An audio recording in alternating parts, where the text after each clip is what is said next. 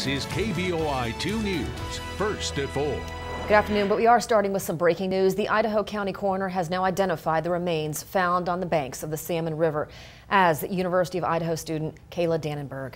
KBOI 2's Sarah Jacobson spoke with her mother about what this news means for her. Brent, Natalie, I spoke with Kayla's mother, Robin Dannenberg, yesterday, and she says that after a year of wondering, she can now bring her daughter home to rest.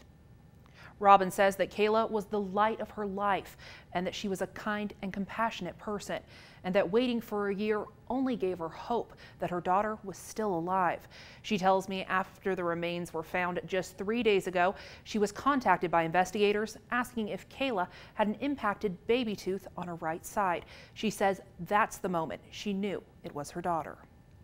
You know, the first time I was totally, all I could do is weep. All the time I cried. And this time, it really hurts. It really, really hurts because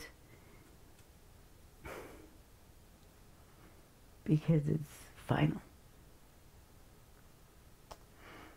And that was my baby. Robin tells me her relationship with her daughter was a special one. She says that even after the accident, that she could still feel her daughter with her. Now, she tells me the identification of Kayla's body will help her close the door a little more, but that ultimately it will never be shut. Reporting live in studio, Sarah Jacobson, KBOI 2 News. Sarah,